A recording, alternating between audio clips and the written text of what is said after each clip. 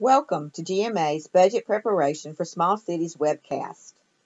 I'm Pam Helton, Director of Consulting Services at GMA, and I would like to take the next 20 minutes or so to review the budget process with you.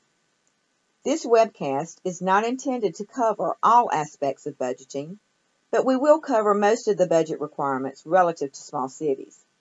So let's get started. First, let's define what a budget is. It's a legal document that serves as a financial plan for a fiscal year. It's a plan listing your proposed expenditures with a means of paying for them with anticipated revenues.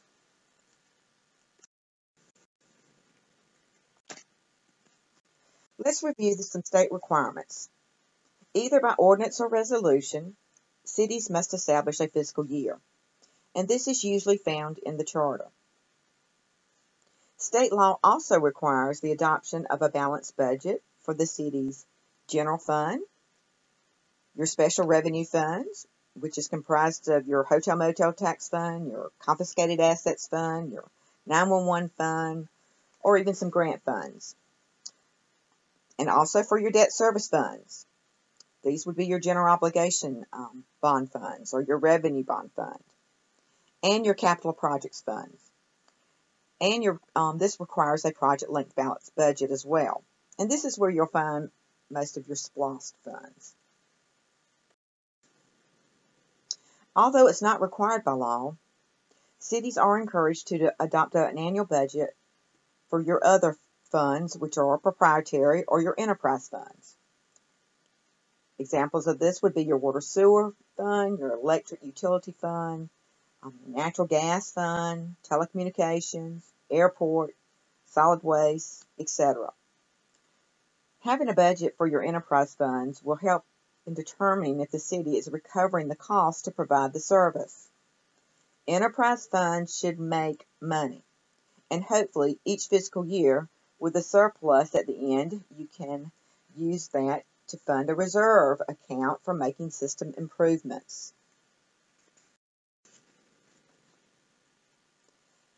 Each fund requires its own financial accounting system.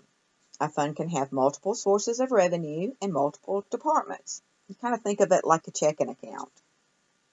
And your accounting classifications and descriptions used in your funds must follow the Uniform Chart of Accounts. This is state law, and I hope by now everyone is using the Uniform Chart of Accounts. It provides a uniform format for local government financial reporting and accounting. The Uniform Chart of Accounts is compliant with GAAP, which is the generally accepted accounting principles that governs government accounting. The account classifications and descriptions used in your accounting system will also be used in your budget in appropriating funds for each line item. This is the Uniform Chart of Account Manual found on DCA's website. I hope that you will print this publication and review it, and be sure that your accounting system is set up according to the Uniform Chart of Accounts.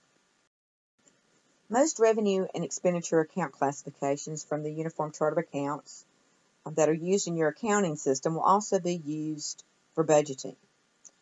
So cleaning up your accounting system will make the budgeting process much easier.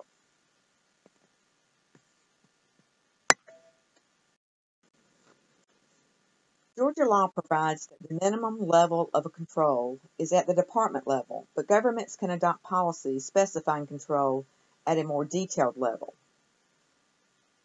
A budget summary document is reported at the department level with an expanded budget account list within each department attached to the summary. So at the minimum level of control, the council needs only to approve changes in the department total budget and not in each line item. Who prepares the budget? A budget officer is usually specified in the city's charter or ordinance. If it's not found there, the governing authority may appoint a budget officer.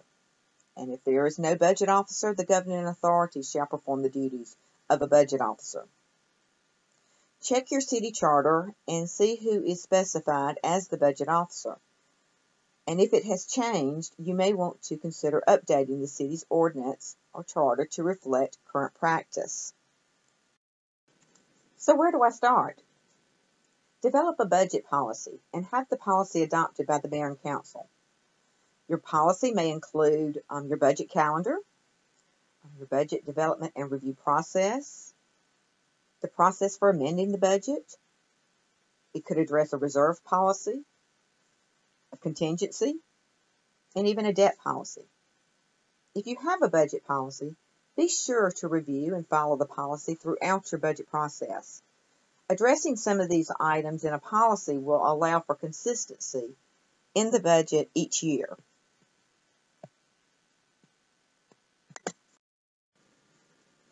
Now let's discuss the budget preparation process.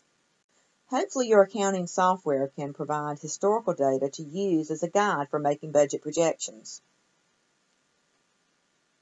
And be realistic with your budget amounts and take into consideration any outside factors that may affect the budget, such as the cost of gasoline, the cost of natural gas. And assess your community needs. Perhaps you've had some citizen requests made throughout the year that you need to take into consideration as you prepare your budget. And review your comprehensive plan. Look at the goals listed in the comprehensive plan. And evaluate the internal operation and needs of each department. You may want to prioritize or rank items and projects according to their importance. So if budget cuts are needed, then you will know which ones to eliminate first. It's important to engage department heads and staff in the budget preparation process. They can provide input on upcoming projects, events, changes in regulations, which may have an effect on their departmental budget. Department heads can use a budget worksheet or some type of budget expense request form to submit with their department request. For those of you who have police departments, property and money received under seizure and forfeiture during the fiscal year must be accounted for, and the information must be submitted with the city's budget to the Carl Vinson Institute of Government. And I have included the website to go to submit the information. Provide supporting information and justifications for any increase or decrease in revenues and expenditures. Include footnotes or supplemental information if needed, explaining what is included in each account classification. It's better to have as much information as possible available about the figures which comprise the budget. Here's a sample of a budget worksheet showing your historical data from the year before and the actual year to date, and the current budget, and the year to date of the current year. And then you have your column for the proposed budget. This is just a sample from a general fund revenue, the tax portion of the revenue budget. Here's a sample of a worksheet. It can be from a general fund expenditure. This is just for the Highway and Street Division department, so it just gives some information, same information with a column to input the information for the proposed budget. I like this sample budget worksheet because it has the column for the notes as well as giving the variance from the prior year budget to the current. Once you've had a chance to compile all the information and you've gone through that internal process, the proposed budget can be submitted to the council. You will need to make the proposed budget available to the public, and you may even want to place it on the city's website.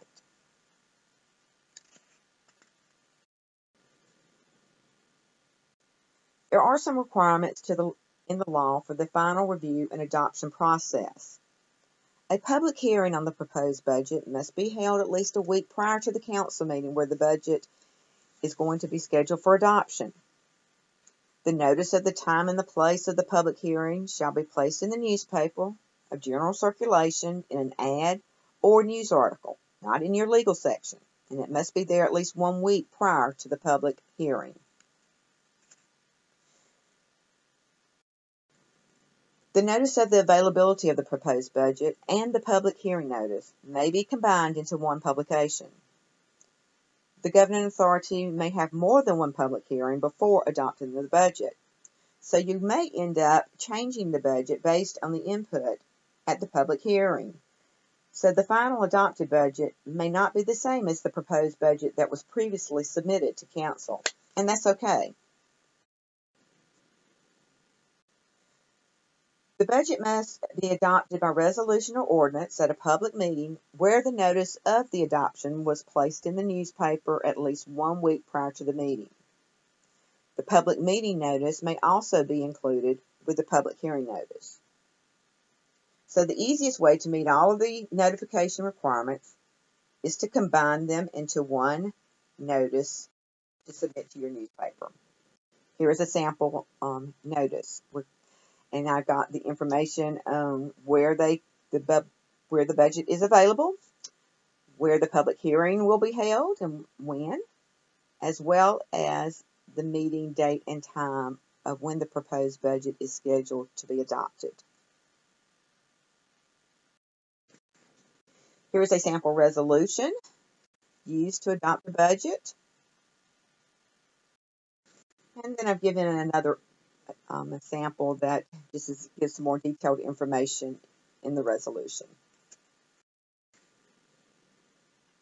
I wanted to show you this budget from the City of Pooler because I like the way that they have listed all of their funds at the top.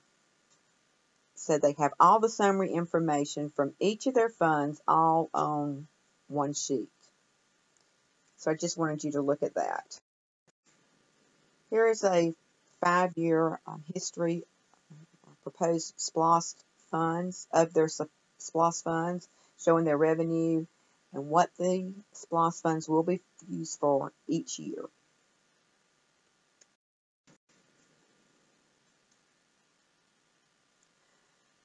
Unless it's otherwise provided by the charter or local law, any increase in the appropriation at the legal level of control of the local government, whether it's accomplished through a change in anticipated revenue or through the transfer of appropriations among departments, shall require a budget amendment approval by resolution or ordinance.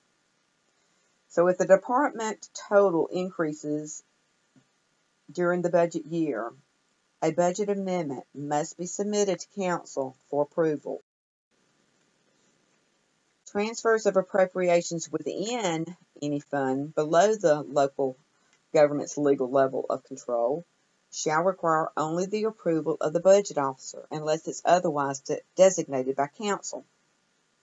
So the budget officer can change amounts of the line item within the same department unless the council has adopted a policy otherwise. So if I'm going to be over budget in my police fuel line item account listing, and I have funds available in the police professional services line item, then I can move funds without a budget amendment resolution or ordinance. I would just keep a note of the changes that I make because you'll need those for your auditor. And remember, spending more money than the budget allows is a violation of the law.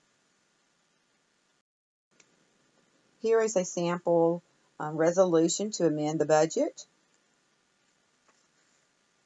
And I've provided just a shorter version of a resolution to amend the budget.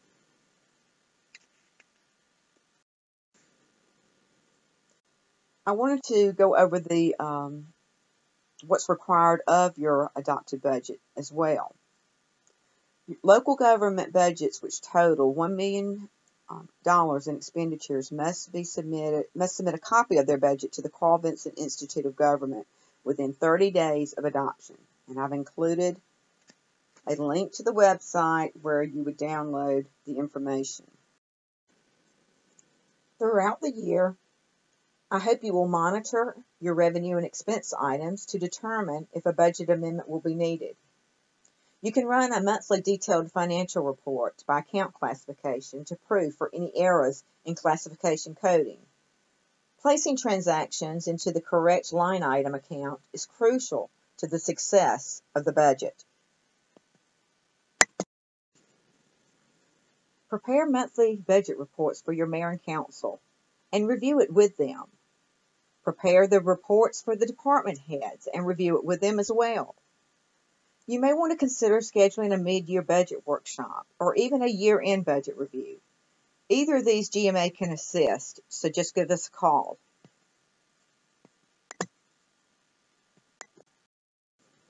This is a sample budget report for the general fund on the expenditures for the function of executive. You have your total budget amount, your actual expenses year to date, and then the variance showing if you are under budget or over budget. This is a perfect example of a report that is compliant with the Uniform Chart of Accounts.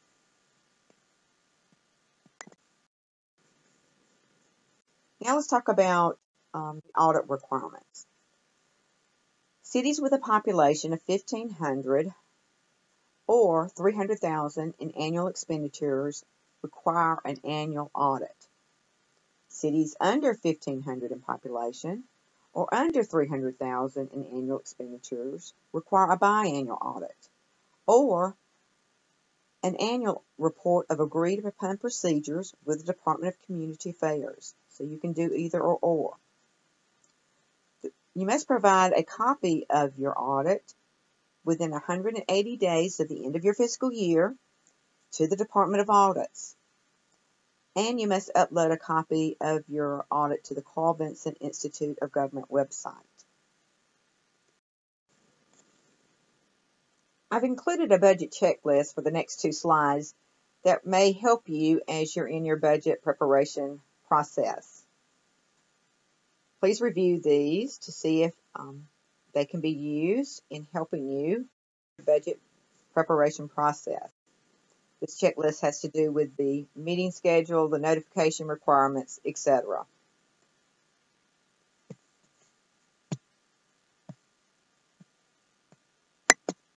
And then I've provided a sample budget notice calendar. It's just given the dates to help you with submitting the information to the newspaper and having your budgets available to the public and having the citizens aware of where and when the public hearing will be held, as well as when the budget will be adopted. So where do we go for help? Well, the budget laws from the state of Georgia are found in Title 36, Chapter 81. You'll find all the information on budgets and audits for local governments in this section.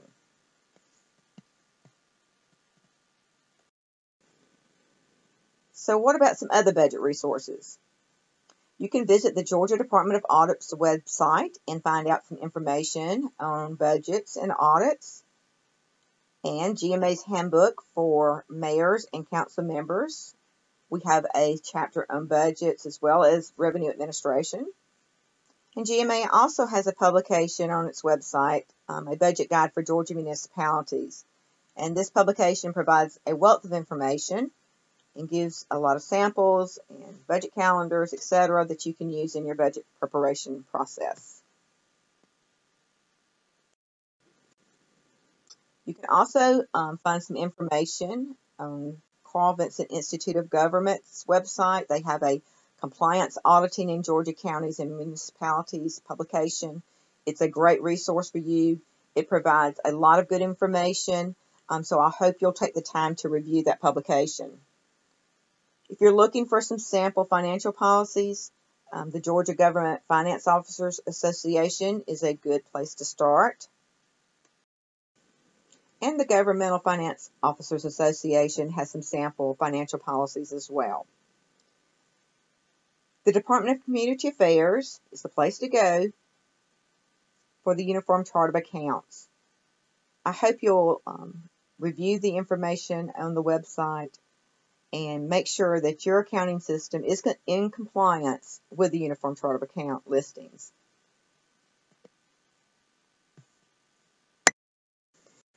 This concludes the presentation on budget preparation. I hope that you have found the information to be informative and useful. And as always, if you need additional information or have questions or comments, please feel free to contact me at any time. Thank you.